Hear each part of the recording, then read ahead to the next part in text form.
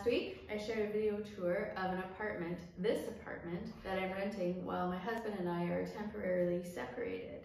As you can tell, maybe it's echoey in here because this is the only piece of furniture I own.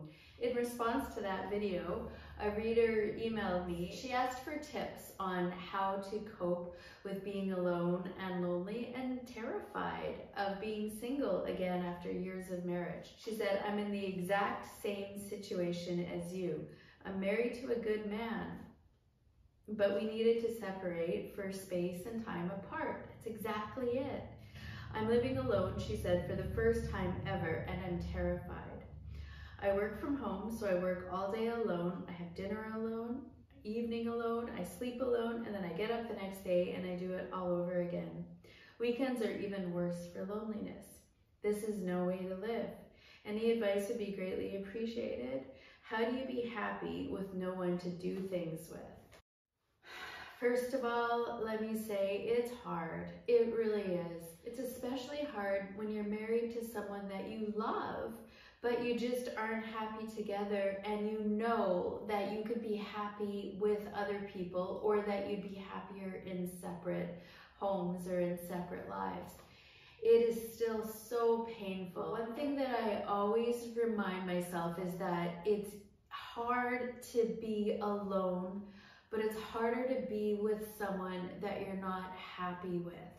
And that's something that I really had to work through. I had to tell my husband and myself repeatedly that we can't keep being unhappy together. It's going to be horribly hard to separate, but it's better than being in a relationship when you're not happy. I do have a few tips for being happy when you are alone. One thing that I did very deliberately was I chose this place, this area. I knew I wanted to live near downtown because I knew I wanted to walk to a library, a community center, fitness center, grocery store. I needed to not have a car. I knew I did not want a roommate or a housemate, but I wanted to be in a location where I could see or hear other people because I didn't want to be alone. The other thing, I guess you'd call it tip 2, is that I've joined a study group. So once a week we're studying Dante's, what's that? The Descent, Infinity, The Road to Hell, Dante's Inferno, thank you. We're studying that, which is a very interesting study group for me because I'm going through, it's hard. It may not be hell, but it's really hard. I've also joined a book club, and that's already happened. I've already had one meeting there, and the next meeting is next month. Another book club is coming up, a spiritual seekers type book club, so I'm going to be doing that. I play the flute, so I joined the community band.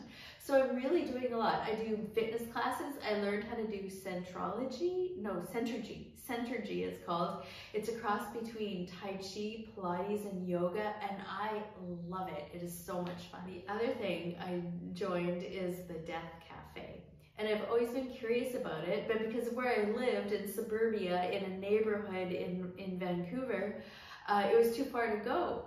So now the Death Cafe has meetings near where I live, so I've gone to one and I really enjoy it because we talk about not just death, but life and how to live fully and how to just have a meaningful, beautiful, creative life while we're here. Trying different things is a really, really good way to find happiness and joy and meet new people when you're separated. The third thing that I would recommend, but I haven't done yet, but I want to look into it if I can find time. I'm interested in joining a single support group or just a breakup support group of some kind so that I can talk to people who are going through the same thing. Because I just think it's important to meet people who are experiencing the same pain and loss and grief, and to hear other people's stories and to know you're not alone going through this. Meeting in person and hearing each other's stories and knowing that other people are struggling with loneliness and starting over and marriage problems and an uncertain future, financial problems, there's so much. It's crazy and it's awful, but it doesn't have to be something that you struggle with alone. The fourth thing that I'm doing a lot of self-awareness and self-growth, and trying to figure out what in me caused me to want to have this separation. When you're breaking up or separating from someone you love, that's the perfect time to really look within and figure out, what do you really want out of a marriage or a relationship? What were your expectations? Why did you get married in the first place? What did you do to contribute to the breakdown of the communication, and what were you not willing to do to save your marriage, and on and on. So there's a lot of sort of inner work you can do.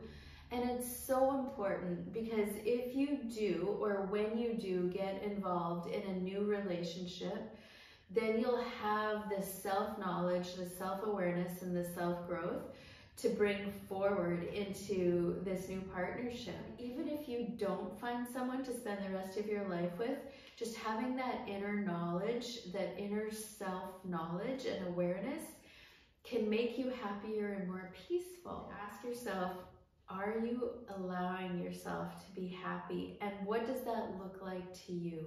What does a truly happy, fulfilled, meaningful life mean to you?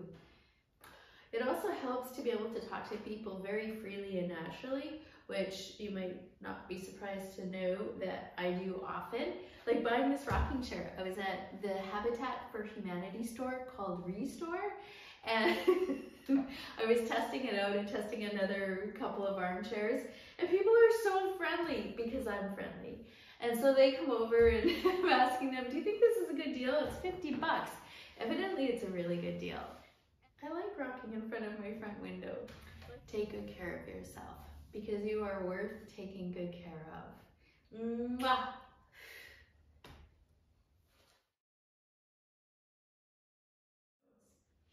You know what? And this is another tip for when you feel lonely and alone.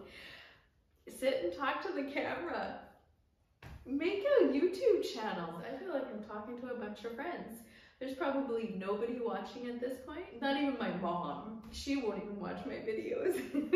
But you know what? It doesn't matter, because I'm making them for me, not necessarily for you, but me and you, the good reader, the beloved dear reader who is feeling lonely. I made it for me and you. So hopefully you're still watching, because if you're terrified and super lonely and you're not still watching, then you can't be that lonely. You must have found something to do.